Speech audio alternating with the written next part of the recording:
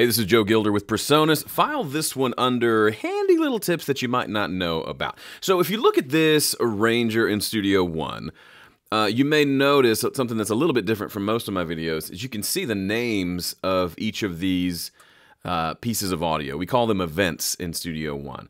And when it looks like this, it's not too bad. But if you have a bunch of small events, like say you've got some loops that loop over and over, or if you've maybe done extensive editing like this, right? You can see every time I split an event, it duplicates the name. See how the name is at the top? This is Tom 1, take 4. This is kick 4. And if you have a whole bunch of those over the course of an entire song, things can start to just look really kind of messy.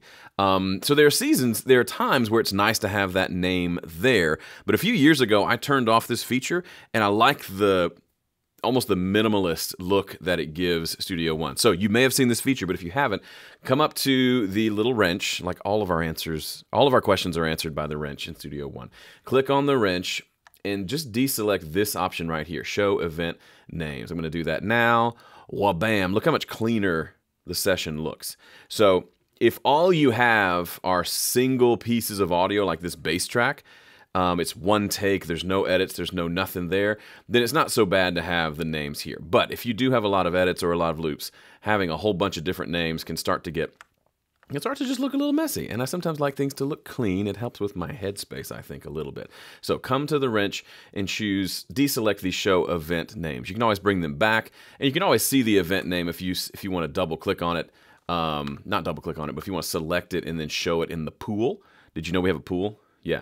Studio One has a pool. If you go to event, I never use this feature, but it's here, select in pool. It opens up the pool of audio files. It's not a swimming pool, sorry to burst your bubble. And you can see the name of it there. But I can't think of a situation, maybe if you're using a lot of loop libraries and you want to see the name of that loop that you use, that would be a way to do it. Or probably a simpler solution would be to just come click this on for a second. And then you can show the event name. Okay? You can also change the event name if you want. By right-clicking on any event or marker, pretty much anything happening inside of Studio One. If you pull up a window that looks like this, where it's got a bunch of information, this top little section here is usually double-clickable, and you can just type in something else, like boom. So now that particular region is now called boom. So that can be helpful if you've got certain loops that you keep forgetting what they are, and that maybe you want to give them a name inside of the session. That can be helpful as well. All right, keeping it nice and easy for today. Have fun, go make some music. I'll see you in the next one.